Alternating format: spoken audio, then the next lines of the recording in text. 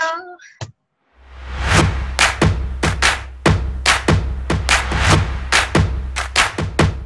So I want to learn how to code because when I talk about the upcoming generation, it becomes all about technology, right? All the functions can now be devoted to technology, and during this lockdown, when I speak to you on a digital platform, it can easily prove to us that technology can handle the world.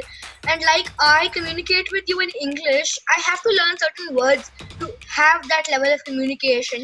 And I think same is with technology. If I know technology of what it actually is, or what the language is, and I understand the language, I feel I'll be able to use the technology in a better form and not just focusing it on Zoom or television, but also taking it to different heights.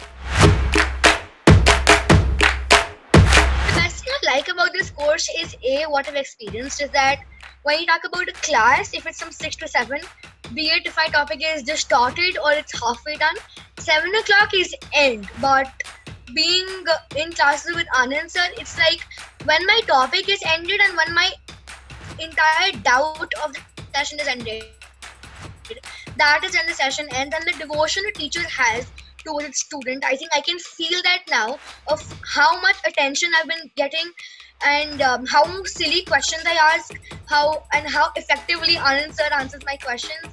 And plus this animated way of learning, it's actually getting me quite into this coding world. Well, recently I've been learning the tough part about coding.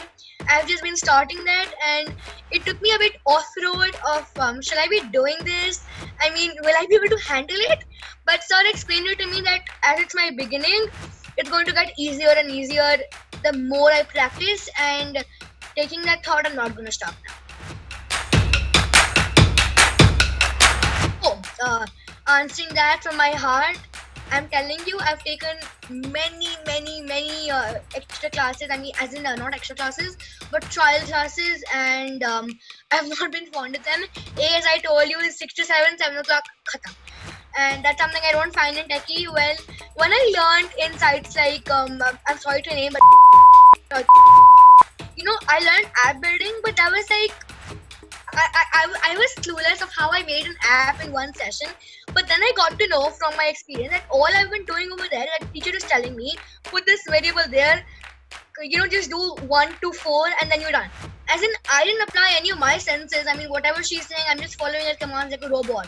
And after doing that process 3 times in the entire class, it just, I just memorized it. But I think when I learned Tekie here, I get to know of that if I learn how to build one program, using the principle of that program, I can build many other programs, which is something not there in other courses.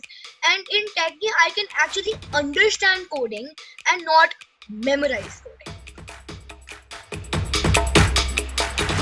Alright.